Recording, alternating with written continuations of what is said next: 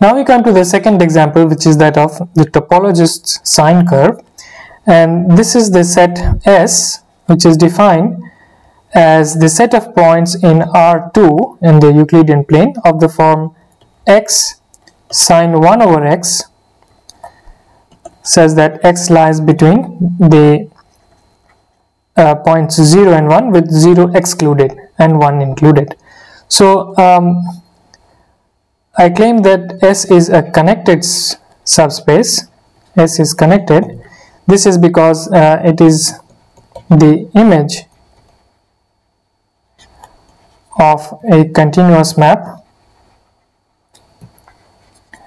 H, which is defined from the connected set 0, 1 with 1 included to the Euclidean plane, and this is nothing but Hx is equal to x sine 1 by x as in the definition of this set. And notice that both these functions are continuous functions. So each function in the functions in each coordinate are continuous functions, and so in one of the lectures we proved that when you have a map into a product space and each of these coordinate maps are continuous, then H is continuous.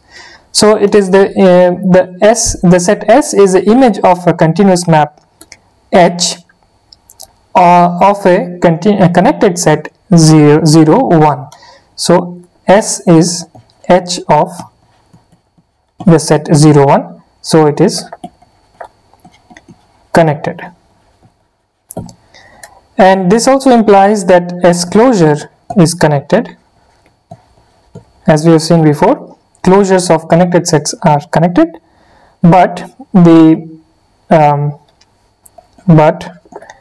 set S closure is not path connected. And so let us see a proof of this statement. So to see the proof, let us see first what is the set S closure. So if you have the Euclidean plane and the curve sine, the graph of the function fx equals sine 1 over x looks something like this. So it has some wavy characters. So first of all, let me determine what is -1 and what is 1. So the graph will oscillate between the upper horizontal line at 1 and the lower horizontal line at -1. So let me redraw it. So here you have the lower one touching at -1, then the upper one touching at 1, but the widths between these two waves, if you want, they are going to be smaller and smaller as x nears 0. So the graph looks something like this. Something like this. So the width becomes narrower and narrower. So the set S closure is the set. So this is just the set S, but the set S closure includes all the points within the set. So this is 0 cross the closed interval -1, 1. So this is S closure, which is the union of the set 0 cross -1, 1 with S. So this is our S closure, and you can easily show that any point here is a limit point of the graph. So what happens if you assume that S closure is path connected? So suppose that S closure is path connected, then there is a path from any point in the vertical line 0 cross -1, 1. So let us say take the origin itself, and then we can take any other point in the set S. So our path will start here and end here. So it will traverse the vertical segment at some point, and then it has to jump to the part S, and then it has to follow the curve S. So the problem here is this jumping part from the vertical line 0 cross minus 1 1 to the S part, and this will be a discontinuous map in general, and we will prove this again by contradiction, that if you assume that this is a continuous path which connects 0 0 to some point, let's say xy in S, then there will be a contradiction. So suppose that let f be our path from AB to S closure, such that FA is the point 0 0 and FB is some point in S. So this is a continuous path, continuous, and now we can try to determine at which point it leaves this vertical segment and jumps to the S part of the graph. So here is there is some supremum. If you start at 0 0 and you go along this curve, let's say upwards, and so there will be a maximum point in AB for which all points below that point will lie in the vertical segment, and all points above that point will lie in the S part. So let T star be the supremum of all the points T in AB, such that f of T belongs to this set 0 cross minus 1 1. So now the problem is that once you try to jump to the S part, because there is a lot of oscillation in the S part of the graph, that will break the continuity of this path. So how do you prove this mathematically? We will show that the function f will not satisfy the sequence characterization of continuous functions. So we will show that f is not continuous under the sequence, or rather convergent sequence characterization of continuous functions.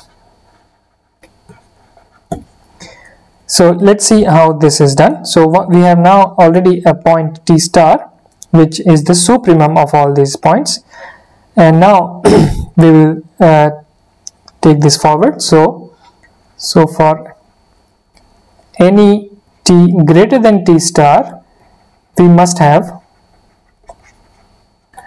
f of T must belong to S.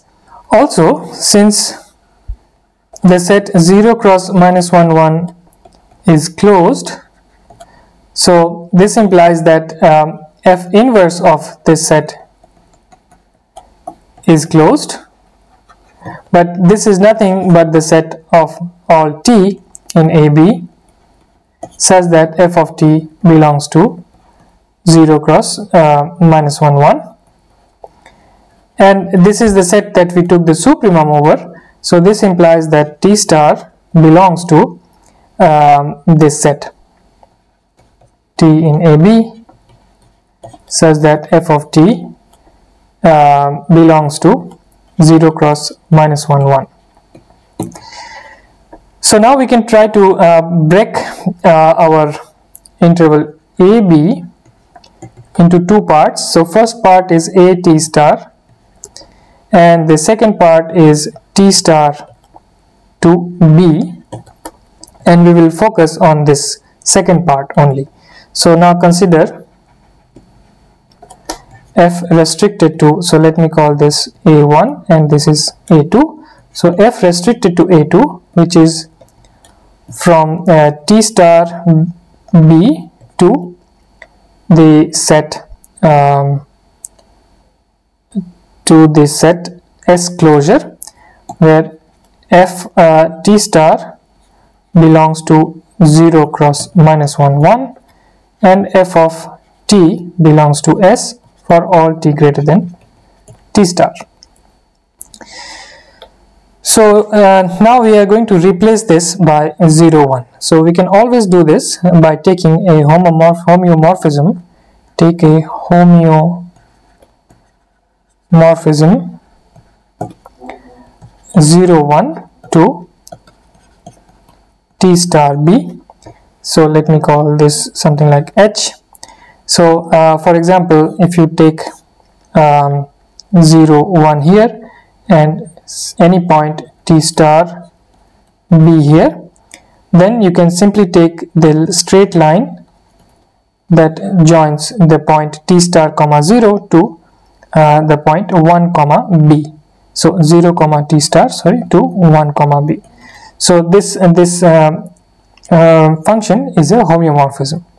So you can always have a homeomorphism between any two closed intervals of the real line. And now we consider the path f restricted to a2 composed with this homeomorphism h. So we will show that this is not continuous. And as we said before, to show that this function g, which is the composition of the homeomorphism h with the restriction of f to a2, to show that this is not continuous, we will use the convergent sequence characterization of the continuous functions. So we will show that there exists a sequence Tn of elements in 0 1 which converges to 0, but then the map Gtn does not converge, and this will violate the continuity of G. So how do you find this sequence Tn? So let us take Gt to be of the form G1t and G2t. So these are the coordinate functions of G. Now notice that G1 at 0 must be 0 because the path that we assumed, the path f, started at the point origin which has the first coordinate as 0. So G1 of 0 must be 0, and G1t is greater than 0 for all t greater than 0, while G2t is nothing but the sine of 1 over G2t, okay, G1t for t greater than 0. So now we will show that, we will claim that there exists a sequence Tn such that Tn converges to 0, but G2t is equal to G2Tn is equal to minus 1 to the power n, and this sequence does not converge, because if you have minus 1 to the power n, it just means that at odd integers it is minus 1 and at even integers it is 1. So for example, if you take any small neighborhood here, then there will be infinitely many points outside this neighborhood. This sequence does not converge. But Tn converges to 0 and G2t must be continuous because G is continuous, and so this is a contradiction. So how do you find this sequence Tn is the question. So we use the fact that sine is a continuous function. So given n, choose x in 0 to G1 of 1 over n such that sine of 1 over x is equal to minus 1 to the power n, and this is again a consequence of the continuity of the sine function, and So we can always have this. Now with this choice of x, again we can use the intermediate value theorem to have a contradiction. So by the intermediate value theorem, there exists a point between 0 and 1 by n such that g of g1 of Tn is equal to this point x that we have just chosen here, this point x. And so now this means that g2Tn, which was sine of 1 over g1Tn, this is nothing but sine over 1 over x, but we have chosen this to be such that it is minus 1 to the power n. And this is a contradiction.